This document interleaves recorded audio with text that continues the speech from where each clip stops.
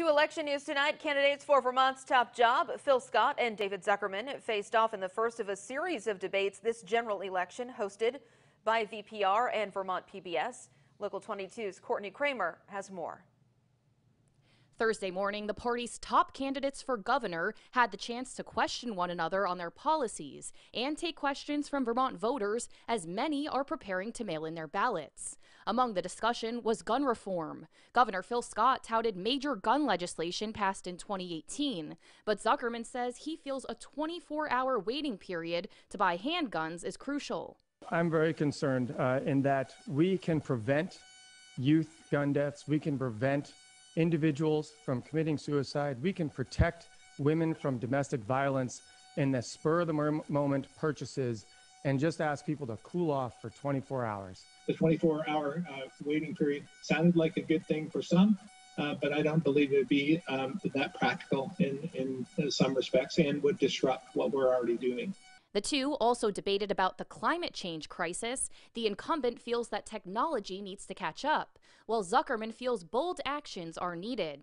A hot topic across the nation right now, racial injustice. You know, we've significantly decreased the population in prisons over the last year. We've reduced that to by about 350 at this point. We've implemented fair and impartial policing. I think that's important as well. We need to look at policies like Sarah Fair-George is doing here in Chittenden County, where they are getting rid of cash bail. We've had a systemic economic policy in this country that has made it so our black and brown brothers and sisters don't have as much resources to pay those sorts of bail.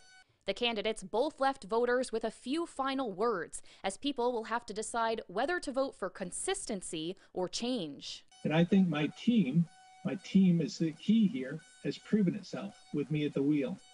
As we move forward, I'll continue to focus on the three priorities that have guided my administration since the very beginning: growing the economy, making Vermont more affordable, and protecting the most vulnerable.